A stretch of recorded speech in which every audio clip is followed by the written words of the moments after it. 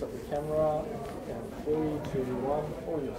How do you think tonight's Iftar went? Look, I think it was a great event. I think people left wanting more. We didn't have enough time, so we need to think about that in future. But it's always good to leave people wanting more, because these are important issues. I think despite what people say criticising the media, professional journalists care about these issues and they want to know how to do it better.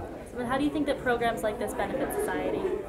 Look, this thing that's now become normal in Australia and certainly in Melbourne, it began 17 years ago, that you would have the Muslim community have a fast-breaking meal during Ramadan, Iftar, and invite people from all different other communities.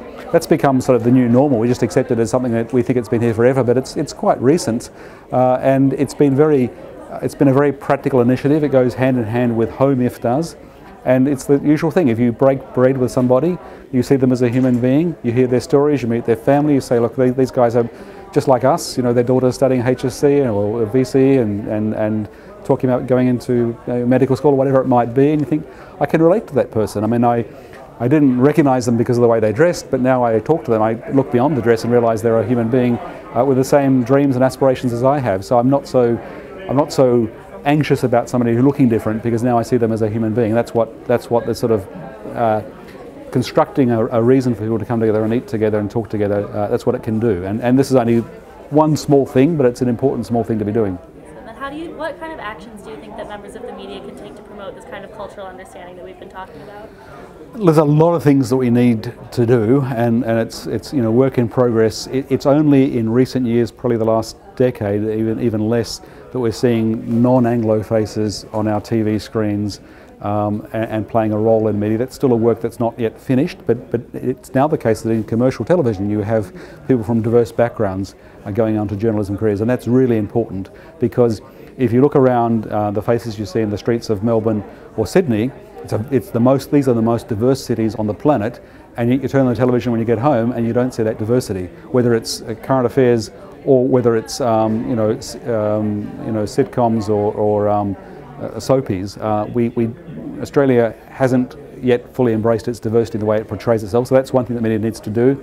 I think in reporting on issues to do with religious differences and issues sometimes unfortunately associated with religion, groups that claim to be acting in the name of religion but are just terrorist groups, journalists are increasingly doing a better job at breaking down the issues and understanding what the reasons are, what's going on.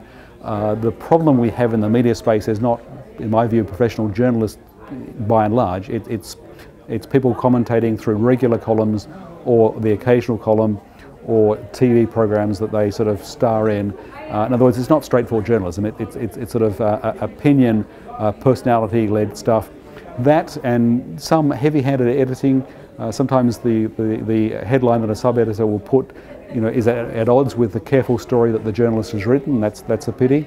And we have seen, unfortunately, a lot of partisanship just going out of the federal election this year in May 2019 that has undermined the work of good, hard-working professional journalists, because they're sort of made to look like they're part of a partisan venture when it's not what they're doing. So there's a lot of work that needs to be done. I think we now need to pay attention to the social media space as well, because the reality is ordinary individuals can upload a video, an image, and it goes into the media cycle, and they're not professional journalists, and then people respond to that. And that, many people are more directed by what comes through their Facebook feed than what comes on the front page of the paper or on the evening news.